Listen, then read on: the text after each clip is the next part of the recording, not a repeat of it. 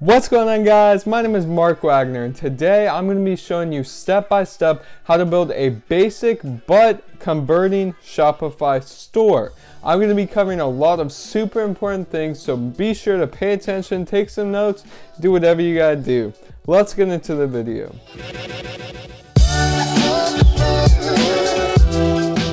Okay, so the first thing that you need to do is start your free 14-day Shopify trial, which you can do by using the link in the description of this video, which I would really appreciate because, full disclosure, I get a little bit of money every time I get a trial sign up. So basically, you just put in your email address. Please don't email me. And I guess you can, but why would you want to? Alright, and then make a password. Now you're going to need to put your store name, and honestly, if you can't think of it right off the top of your head, this doesn't really matter because you're going to change it once you buy a domain name later. So for the store name, we're just going to put Flying Pig. I really hope that's not taken. That's taken. Flying Pigza. Flying Pig 1. There we go. Alright, so Flying Pig 1 is now open for business. Awesome. Okay, so for this, I don't really know why it matters, but I'm just going to say that I'm just playing around and my current revenue is 0. So, damn it. Alright, I gotta do this really quick. Okay, so we are in. Basically, I just had to input like my address and my name and all that, but now my store Flying Pig 1 is open for business, and I'm going to teach you how to set it up. So yeah, that's my dad's name in case you were wondering. I have to put him on all my like Shopify stuff because I'm not 18, and technically you have to be 18, so that's fun. But anyway, the first thing that you really need to do is select a theme. So I would just recommend going with Debut because honestly, it's very clean, it's very simple. A lot of dropshipping stores use it, but that's not necessarily a bad thing. Personally, it's my favorite free theme. So let's go to Customize and just set it up a little bit. Okay, so I'm just gonna set it up a little bit how I would personally do it if this was my store, and I mean, I guess it is. So let's say you're in the men's fashion niche. That's a dope picture. We're gonna use that. Alright, can't really click on it. There we go. So Flying Pig. I usually don't put like text there because I think it looks kind of unprofessional, but that's just me. I could do Flying Fashion is here. That is awful, and I would totally not copy me here, but you can do you. Okay, so instead of featured collection here for your main collection name, I would put something like weekly best sellers, basically because no one really knows what a collection is, and every single dropshipping store in the world uses featured collection. So now we're going to add some more sections, and basically these are just going to be the types of products that you're selling. So let's say we're selling watches. By the way, don't do that, but that's just one collection. And then another collection could be jewelry.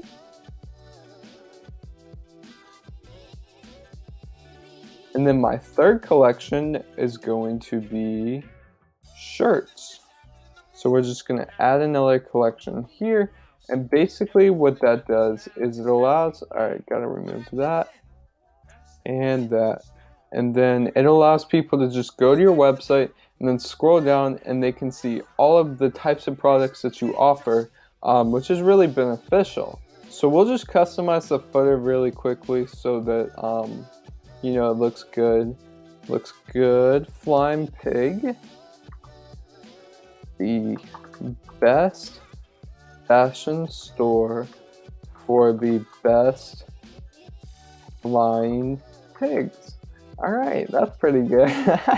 But now what we're going to do is we're going to go to theme settings, and we're going to customize A, the colors, and B, the typography, which is basically just the font that you want to use. The reason why I recommend customizing this is because, like I said, Debut is basically the baseline Shopify theme, and so many dropshippers use it.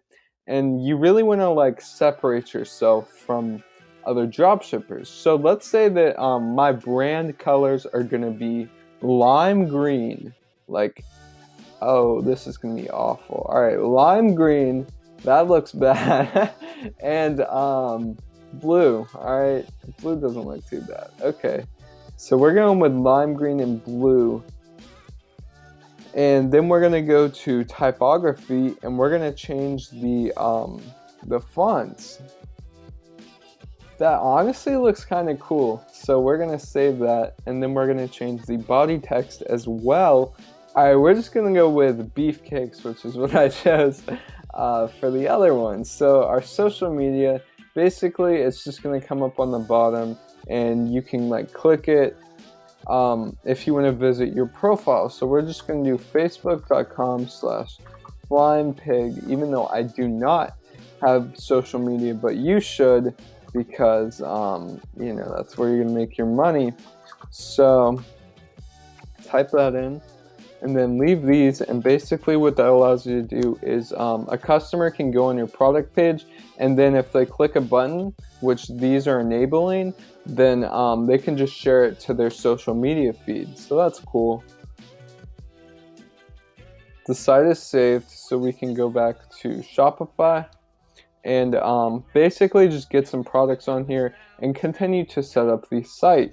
Alright, so the next thing that you're going to want to do is you're going to want to go to your apps, and the most basic app that you're going to need is a dropshipping app. So if you're dropshipping from Aliexpress, then there's really two options. I guess there's three, but the main two are Oberlo and de-essers. And personally, I prefer de-essers, but I just started using it, honestly. So we'll see how this goes. Hopefully it should be alright. Basically what these apps allow you to do is they allow you to sell products straight from Aliexpress. So when you go to Aliexpress, you can click a button and basically it imports it to your Shopify store so that you're selling that exact same product. Alright, sweet. So we got de-essers up and running, and I'll show you how to use that in a second. But for now, we're going to go back to apps. Go click here, yeah. Alright, so now you basically need three other types of apps. One of them is an email app so that you can send email marketing to your customers, and mainly abandoned cart emails. And basically what that is when someone goes on your website, they click add to cart in the product, and they go to their cart, they fill out their information, but they don't end up buying the product. So what an abandoned cart email allows you to do is it allows you to email that customer and be like, hey, you forgot this product, you know, come check out. And that saves you a lot of money. So an email app that is good for beginners is MailChimp, and that is what I will recommend using. I'm not going to be installing it because that's not the point of this video, but MailChimp is a great app that you need to have. There's also a ton of apps specifically designed for abandoned cart recovery, so you can always get one of those as well. Another type of app that you need to have on your website is a reviews app. So there's a lot of options for this. One of those is Ali Reviews, which basically allows you to import the reviews that are on AliExpress for a certain product, and allows you to put those reviews on your website for your product. So that's fun and all, but the free plan kind of sucks for that, so I would kind of stay away from it unless you want to pay. But another good app is Yotpo Reviews, and the only downside of this is you can't pull the reviews from AliExpress with Yotpo, so you either have to write them yourself, which, I mean, you gotta do what you gotta do as a beginner, or you can get customers to write reviews for you, which probably isn't gonna happen if you're just starting your store. But anyway, so Yotpo is also a great review app. There's a couple of other apps that you may want to consider downloading, and one of those is Nice. Nice allows you to show orders that your customers have placed to other customers who are currently viewing their site. You may have seen this before, but basically when someone's just looking at your product, it'll come up with a little notification at the bottom of the screen that says this person in this city just bought this product. And that's a great way to get social proof, so customers are like, oh shoot, like people are actually buying this, like it's going quick, now I need to get mine. So Nice is an app that I would totally recommend getting, but I'm not going to be getting it because, again, that's not the point of this video. So a third app that I would recommend is Sticky Cart. What Sticky Cart does is it makes it so that when customers are on your product page and they're scrolling down, there's always going to be an add to cart button there staring them in the face. And you can even make it like shake and like bounce around so it attracts even more attention. So the benefit of this is that customers don't forget like the call to action. Like when they're reading the product description or your reviews or whatever, there's always going to be an add to cart button there, and it just helps increase conversions overall. Another app that you should have on your website is some type of exit intent email pop-up. So you can choose Privy, you can choose Wheelio, there's a whole bunch of options, but personally I prefer Privy because its free plan is pretty good, and it just seems to convert the best for me. So basically what Privy does is it pops up with this little box. I don't know if you can see it right here, and it says don't leave, you can take this coupon for X% off, and then all you have to do is enter your email. So what you get is you get people completing their checkout because now they get a coupon, and you also get people's emails. So that allows you to do email marketing and a whole bunch of other cool stuff with that. All right, so here's the fun part when we actually get to find products and import them into our site. And normally I would recommend that you do a ton of research here because this is one of the most important factors to your success. But for now, I'm just showing you kind of like how to do it. So let's say you want to add something to our watches collection because, like I said, we're a men's fashion store. So we're just going to search in watch, and that should bring up hundreds of results. So now we're going to sort by orders, which allows the most popular products to be shown first. And let's see what the most popular watch is on Aliexpress. All right, so let's see this one. Okay, rose gold leather. I seriously doubt it's real leather. But anyway, we're just going to click add to de-essers on the right of the screen. All right, so this says that it was a success. So we just got to go to my products and see it pop up. So now we're just going to click publish to store, and then we're going to be able to go on products right here, and it's going to pop up. From there we can edit the description, the photos, all that you definitely need to be doing when you import a product from Aliexpress. All right, so the watch showed up here on my products, and as you can see, the product name is absolutely horrible. So we gotta change that as soon as possible. So what we're gonna do is look at the product. This is like, oh, it's like a quartz watch, and it kind of has like a star pattern, it looks like. So we're gonna go Galaxy Quartz watch. Obviously this is just an example, but that's what we're gonna go with. So I don't really like having all these pictures in my item description, so we're just gonna erase like all of that. I don't like that. And then we're gonna write something like watch these stars wherever you go by wearing our Galaxy Quartz watch. This amazing watch is built using the finest grade leather and quartz on earth. Now, I wouldn't recommend blatantly lying like I did because Aliexpress products are not the best quality, but you know, you gotta do what you gotta do. So bullet point list, leather band, quartz capsule. I don't know if capsule is the official word, but you know, it sounds right. And then analog clock. All right, that's gonna be fine for now. And Now we're good. We just need to change the price and then save this really quick. So now I'm just going to change the price of all of these, and we'll say that it's $10 and it's on sale from $20. So it'll be a 50% off sale, all that good stuff. Alright, there we go. The next thing that we need to do is we need to get a logo and a brand strategy set up, because for logo, you're going to need it for social media, you're going to need it for your website, you're going to need it for a lot of things. And if you don't have any skill in design whatsoever, then you can hire someone on Fiverr to make you a clean ass logo for like $5, maybe $10. So just go to Google Images really quick, and we're gonna get a logo because I'm not paying someone on Fiverr to create a flying pig logo for me. So pig. Alright, let's see what this comes up with.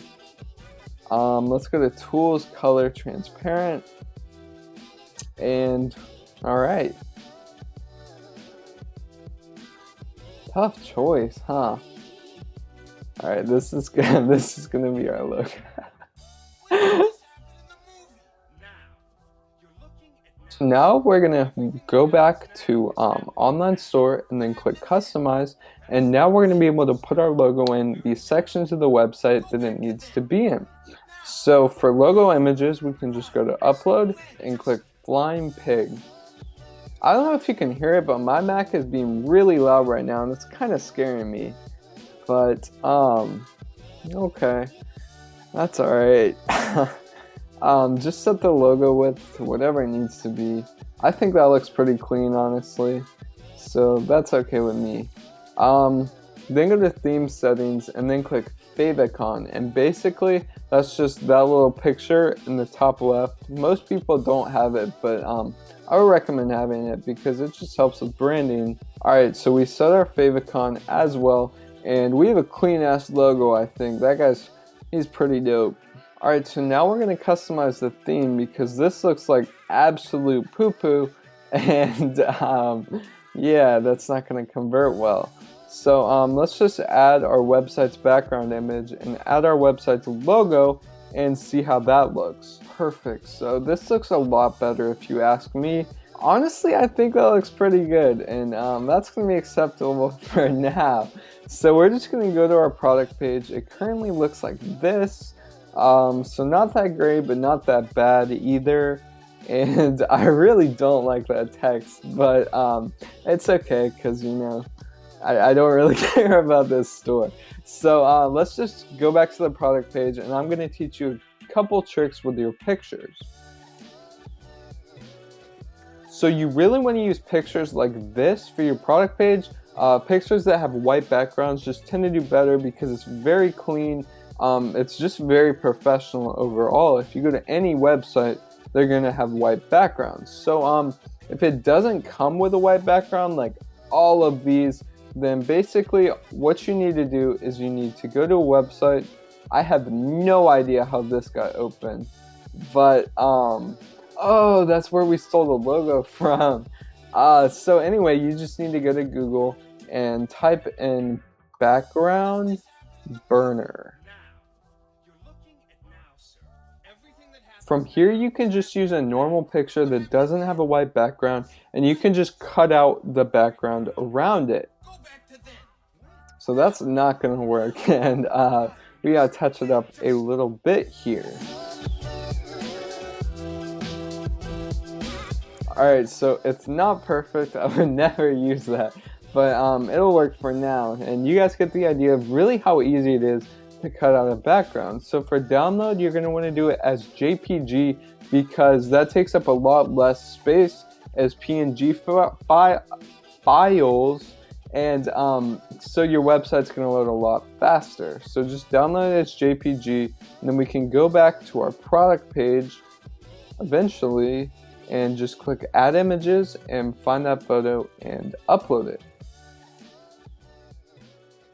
Alright, so now you need to create your store's trust pages, and we did this just by going to online store and and then down to pages and click add page. So you can have something like your frequently asked questions, and basically you can just include all your shipping information, your refund policies, all that type of stuff that a customer would be looking for can be included in your frequently asked questions. And then you also need to create a privacy policy, and you can just do that by searching privacy policy Shopify on Google, and then they'll basically come up with one, they'll just generate a privacy policy for you. Alright, so basically all I had to do was Google privacy policy Shopify and just fill out a couple information, you know, my company name, Flying Pig, I use cookies, my company website, all that type of stuff, and then Shopify just emailed me a free privacy policy. So it took me about 30 seconds overall, and then we're gonna make a new page for my privacy policy. Now we're just gonna go get it from my email because they just emailed it to me, and I'll be right back. Alright, so Shopify just sent me this, which is my privacy policy, so we can just go back to my page and then save it. So besides the privacy policy, like I mentioned, you do need a page that mentions your shipping info, your shipping times, your refund info, and basically just all the policies that you want to have as a company. Alright, so the last thing that we need to do is go down to navigation under your online store and click main menu. Now you can always add other things here, like a link to track your order, a link to your privacy policy, your frequently asked questions, whatever you want to put up there. But the only things that I would really have on your main menu is your home, your catalog, and maybe like a track your order thing. The rest can just go below on your footer menu. However, I wouldn't say catalog for your catalog. I would just say all products, because again, basically every minor Shopify store just uses the default options set by Shopify, and you really just want to change that and customize it a little and make it your own. Now we're basically done with the website. We're just going to take a look really quickly and see how Flying Pig 1 is going to perform. Alright, so the Flying Pig is now open for business. As you can see, my website looks super clean. Took me like 20 minutes to do, and this is going to be the next six-figure store. Sorry, don't mean to flex on y'all, but Flying Pig it's the next big thing. Anyway, as you can see, it was so easy just to create a basic Shopify store, and basically importing products, writing product descriptions, that kind of stuff takes the most time, but actually building the site is really, really easy. Alright guys, I really hope you enjoyed this video. Shopify is definitely not the easiest thing to figure out, especially for a beginner, but I hope this video helped. Just be sure that you're focusing the majority on your efforts on marketing and not your actual store, because at the end of the day, your marketing is what is going to decide if you succeed in this business. Be sure to hit that big red subscribe button on your way out, and I'll see you in the next one.